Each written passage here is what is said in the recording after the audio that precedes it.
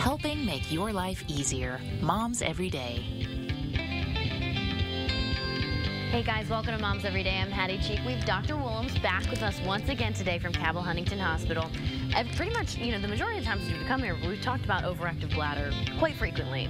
It's a problem that a lot of people face. They don't like to talk about it. Last time, I believe we talked about a procedure called PTNS. All right, you're here to talk about something that's, what, an alternative to that, or just a different kind of procedure that helps with overactive bladder? PTNS is posterior tibial nerve stimulation, is what we talked about the last time. Right. What we're going to talk about today is something we've been doing for a lot longer. Okay. It's called InterStim. InterStim is a way to treat overactive bladder where it controls the nerve that controls the bladder. Okay. When you give medicines for overactive bladder, they control the muscle itself, but sometimes those medicines don't work or they cause side effects. By taking an electrode and placing that electrode alongside the nerve that supplies the bladder, you can modulate or control the inputs of that nerve into the bladder. And that's a battery right there that you're holding? This is a battery. Okay, a battery right here. This simply just, this will go inside of you. This goes up under the skin. Wow. And you don't see anything. There's no external wires or leads. This will control, and you live normal lives and controlling your bladder. All right, and how does it help? I mean, the vibrations, or what does it do exactly? We're not exactly sure of the exact technology, but we do believe it kind of reboots the computer. Yeah. What happens when your computer doesn't work? You turn it off, and for some reason, when you turn it back on, it works. We all know that happens all the time. That's kind of the form. That's kind of the way neuromodulation works, and that's what this does. It's a neuromodulatory effect. All right, and you said it is different than PTNS. That kind of works with the muscles. Is that what you were saying the difference was? Actually, PTNS is also a neuromodulation, but PTNS is not permanent. You have to get retreated over and over again. With InterStim, you put it in once, and it's more of a long-term effect. We use InterStim on those patients who have a very active lifestyle, who can't come into the office for their urgent PC, someone who wants to be one and done, as opposed to someone who's not a good anesthesia candidate. They may want to do the urgent PC, the urgent PC. Yeah. At what point do you have to get to have this done? I mean, how significant of a problem, how long does overactive bladder have to be part of your life? Well, typically to be a candidate, you need to have symptoms for more than 1 year.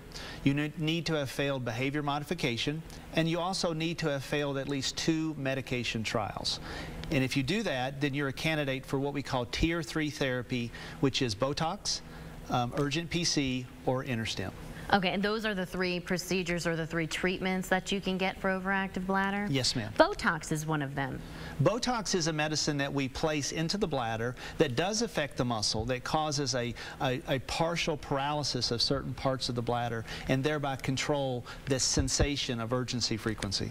All right, and then when it just comes to overactive bladder, I mean, what is the frequency that you see coming to your office? How many people are dealing with something like this from day to day? Overactive bladder affects a lot of people. About 17 million Americans are affected by this problem. 17 million Americans. Yeah, when you compare that to diabetes, it's more prevalent than diabetes. More prevalent than diabetes, and we've been talking about that a lot, and how, how jarring it is, the numbers, and here in the tri-state, it's a big thing. Is it large in the tri-state compared to other areas, or are we just right around the? It's just across the border. I mean, across the whole country. People's lifestyles, because of sodas and coffees and choices that they make, affect overactive bladder, but also just variations, like just who they are, who their parents were. I mean, their genetics, what medications they're on, whether they have diabetes or not, all affect their ability to go to the restroom too much or too little. And you had mentioned before that when you failed to be when you fail to change things about yourself, what are those behaviors that people are typically failing to change that lead them to needing this kind of treatment? Well, you've got to watch what you drink. If you drink a lot of soda, a lot of water, a lot of coffee, you're going to use the restroom a lot. Right. So you have to be honest with yourself. Am I doing things in my lifestyle that are causing my bladder symptoms? And if behavioral modifications don't work, then you try medications.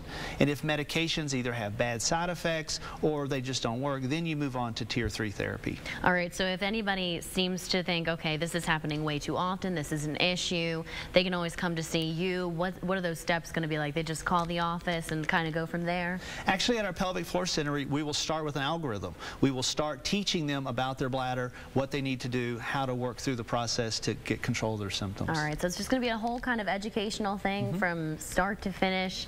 They'll learn how to try and modify it themselves, but if it can't happen, they've got procedures just like the one that you brought, InterStim, PTNS, all those good things. Absolutely. All right, Dr. Woolums, thanks for being here. Thank you. If you need any more information, you know where to go. We say it every day. Just head to our website, WSAZ.com. Click on that Moms Everyday tab.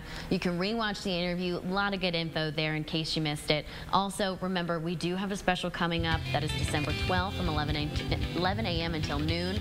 That's Surviving the Holidays. You don't want to miss it. You got to survive those holidays. We thank you for being with us on Moms Every Day. Of course, we'll be right back here tomorrow for more moms. Thanks. Have a good day.